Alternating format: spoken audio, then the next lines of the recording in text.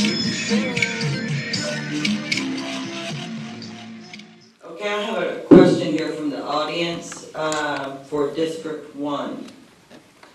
What interest or stake do parents and voters have in, what interest or stake do District 1 parents and voters have in devoting its resources to struggling schools in other districts? We can start with Trent Park on that and just go down. Sure. Yeah, that's a great question because, you know, I think First District parents, you know, First District has some good schools, and parents are very worried about middle school and they're very worried about high school, just like other parents from around the city.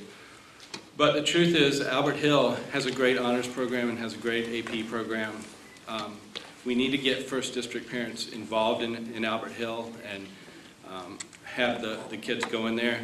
The truth is that what's good for First District schools is also good for the rest of the city schools, and vice versa. And so when we can make these improvements to the school system and actually have the parental input and bring some accountability to the schools and have good principals in place that can have good teachers and have accountability on the ground, then it's a rising tide, and a rising tide floats all boats. It'll improve the quality of First District schools, but it'll also improve the quality of other schools throughout the city.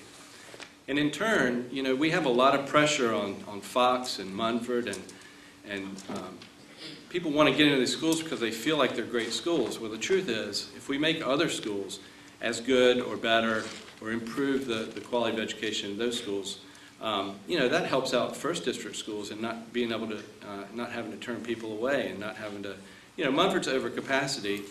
It's, the principal has said that he feels like it's okay to have that many kids in there, but when you look at the functional capacity of Mary Munford, it's 470 kids, and there are 520 there. Last year there were 522. And that's in a district where we have overall excess capacity. But what's good for the rest of the city is also good for the First.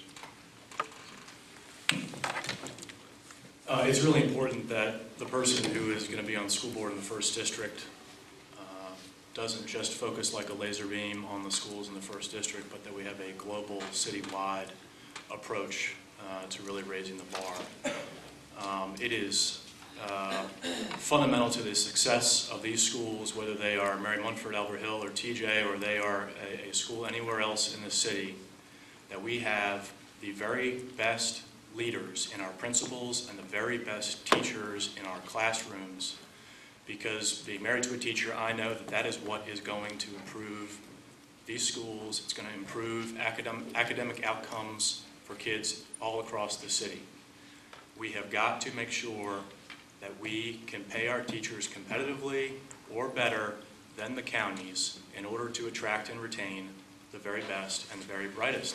And that's just getting back to the fundamentals. That is not just for the First District, but that is citywide.